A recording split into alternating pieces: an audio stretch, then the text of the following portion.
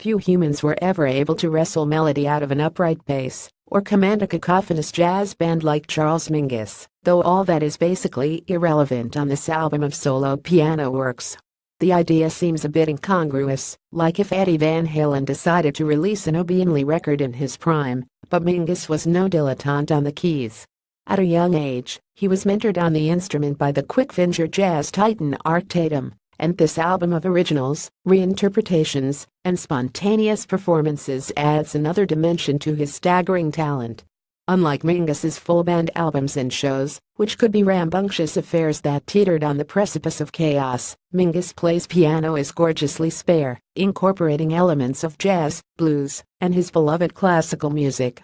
Opener Myself When I Am Real was largely made up on the spot, a shape-shifting ballad that doubles as a spiritual portrait of Mingus's own creativity.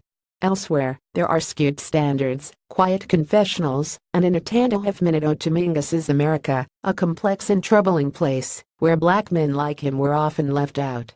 The record's haunted soul still speaks to artists like Blood Orange's Deb Hines, who sampled Myself When I Am Real to introduce his own profound and personal treatise on being black in America, Freetown Sound.